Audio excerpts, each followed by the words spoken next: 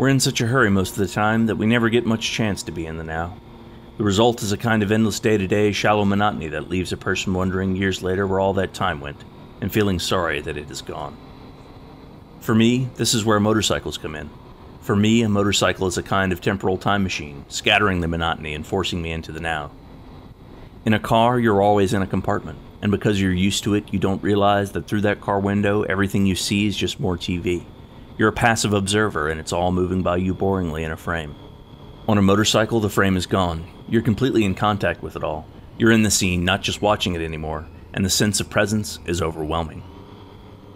On a motorcycle, I know I'm alive. When I ride, even the familiar seems strange and glorious. The air has weight and substance as I push through it, and its touch is as intimate as water to a swimmer. I feel the cool wells of air that pool under the trees and the warm spokes that fall through them.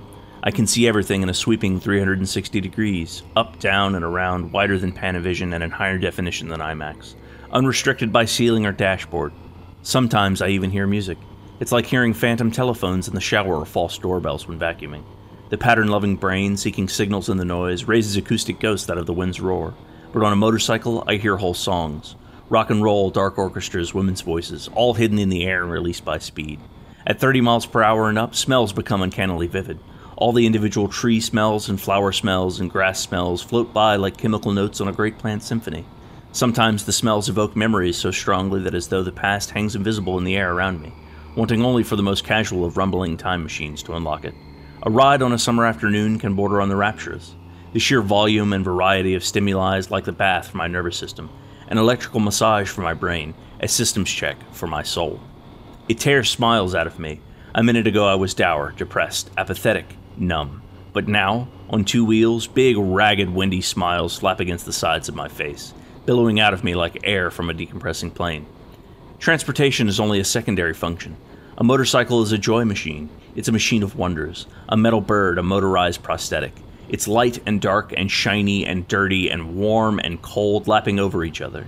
It's a conduit of grace. It's a catalyst for bonding the gritty and the holy. I still think of myself as a motorcycle amateur, but by now I've had my handful of bikes over half a dozen years and slept under my share of bridges. I wouldn't trade 1 second of it, either the good times or the misery. Learning to ride is one of the best things that I have ever done. Cars lie to us and tell us we're safe, powerful, and in control. The air conditioning fans murmur empty assurances and whisper, sleep, sleep. Motorcycles tell us a more useful truth. We're small and exposed and probably moving too fast for our own good, but that's no reason not to enjoy every minute of the ride.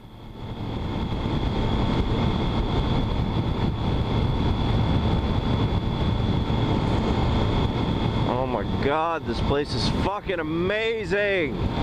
Fucking amazing!